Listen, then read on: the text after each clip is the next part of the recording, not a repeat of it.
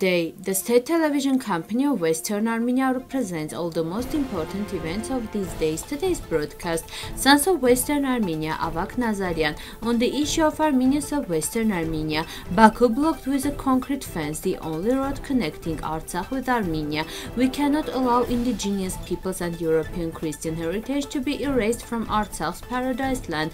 Armen Gevorgyan, the Armenian heritage of one is preserved by the efforts of dedicated Armenians. Western Armenian culture, Kesabian dance. Let's support Western Armenia television.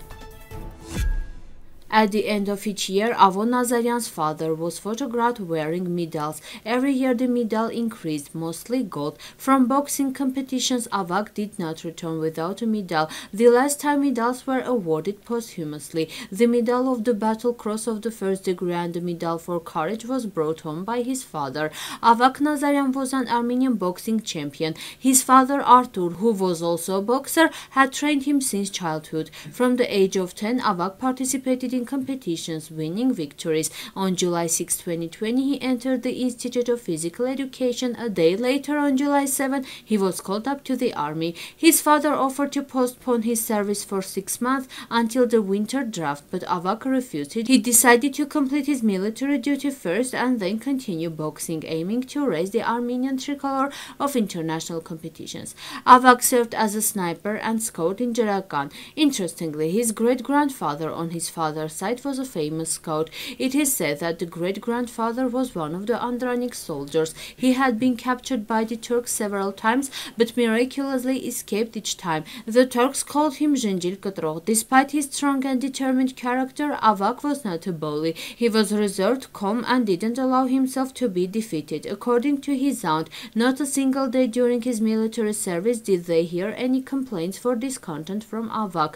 He had served for over 2 months when the war broke out. The family believed that recruits would not be directly involved in hostilities, but Avag never mentioned that they were already on the front line from the first hours of the war. The last time Avag called his family was on October 12 when he was in Hadrut.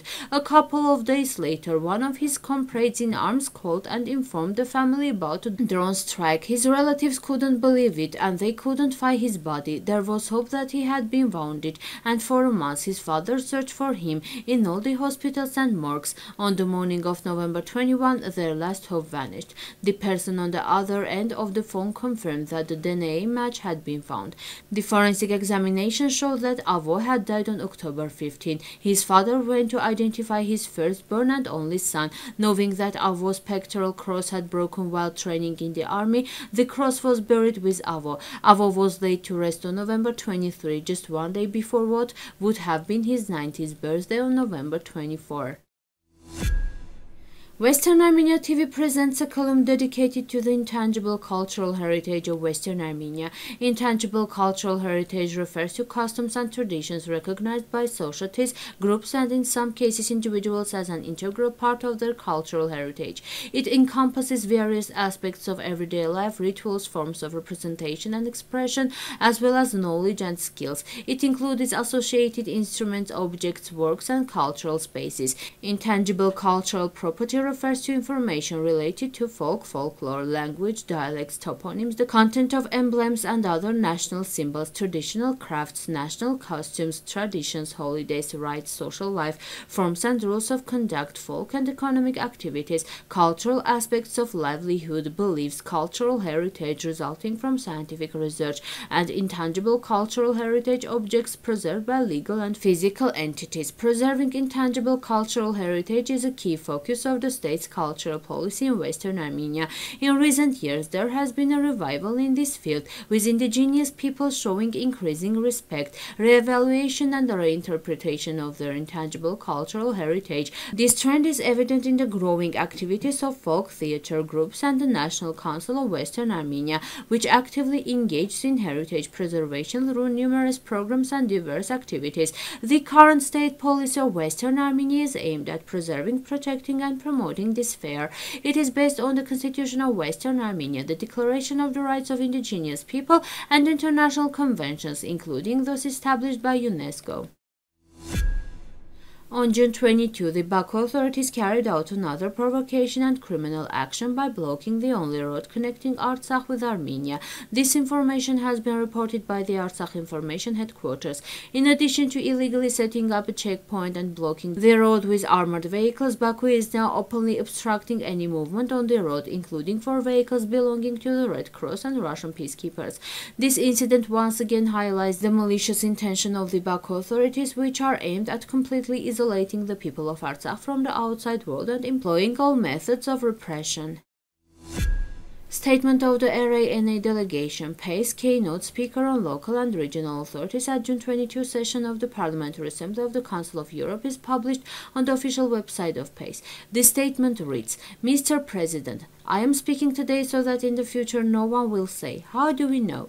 Because of the obvious inaction of many governments, civil society groups and political circles in democratic Europe, the authoritarian Baku regime is quite openly and almost daily creating conditions for the Armenian population of Nagorno-Karabakh that makes civil life impossible. Today, 120,000 Armenians in Artsakh are de facto isolated from the civilized world and under the threat of extermination. We cannot allow the indigenous people and the European Christian heritage to be erased from the heavenly land of Artsakh. The historical heritage of Armenians in Artsakh is indeed the patrimony of the whole humanity, the Christian European civilization, isn't it?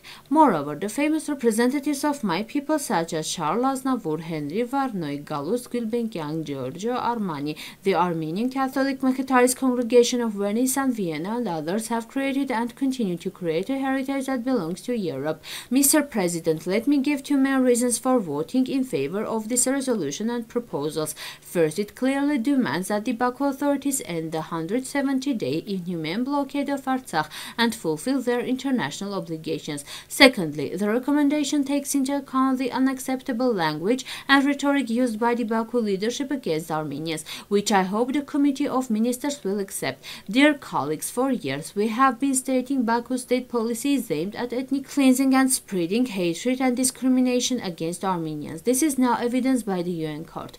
This is why it is important for our organization to avoid inaccurate and historically incorrect statements which may represent Artsakh as a part of Azerbaijan and the future of this region as its internal affair. Dear colleagues, throughout millennia Armenians have been preserving their national dignity and identity. We have witnessed the collapse of many other empires and ethnicities, and this time we will be able to overcome the challenges my nation faces. I hope so, and with your support. After the genocide perpetrated against Armenians in Western Armenia, most of the buildings reflecting the history and culture of Armenians in Van were destroyed. Only a few historical buildings have survived, and in some cases only the walls remain. Living in Artamet, considered the heart of Van, Armenian Ibrahim Ikham diligently works to preserve the houses built before 1914 and the 600 to 700 years old trees. In the early 1900s, the historic buildings of Van were mostly located to the east of the Van fortress. A large part of these buildings was destroyed after the forced deportation of Armenians, leaving them defenseless. Following the earthquake in Van in 2011, multi-story and illegal buildings were constructed on the sites where Armenian houses once stood.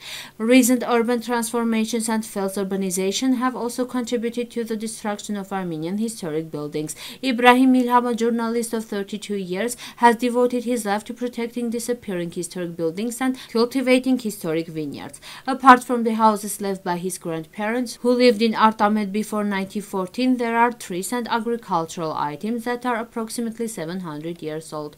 In an interview with a local newspaper, he stated, before 1915, my grandparents lived here and built houses, living as a large garden. I try to keep their memory alive. This year, I planted around 300 varieties of fruit trees from the Urartian period and other varieties. I have preserved 20 to 25 varieties of apple trees known as Artameti apples, aiming to pass on the legacy of the Artsakh kingdom and our grandparents to the next generation.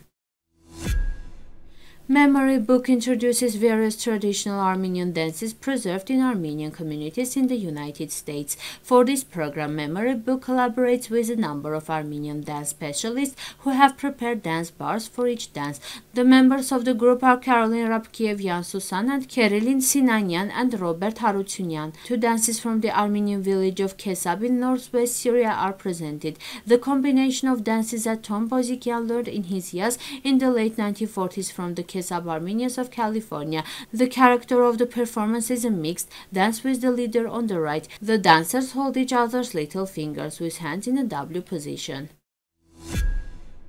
Dear compatriots, the State Television of Western Armenia has been operating on the online platform for many years. Here you can learn about the rich historical, cultural, and political activities of Western Armenia. Our television does its best to make Armenians living in different parts of the world aware of the events taking place in our occupied homeland, Eastern Armenia, Artsakh, Avag, and also gives them the opportunity to get to know each other better and learn more about defending our rights in international courts. Your support can further improve the efficiency and quality of our television activities. Stay tuned and we will provide you with fresh and interesting information. Remember that we do not do self-promotion. Together we can do more. Thank you for your time and attention. Now the musical part, the Armenian folk song.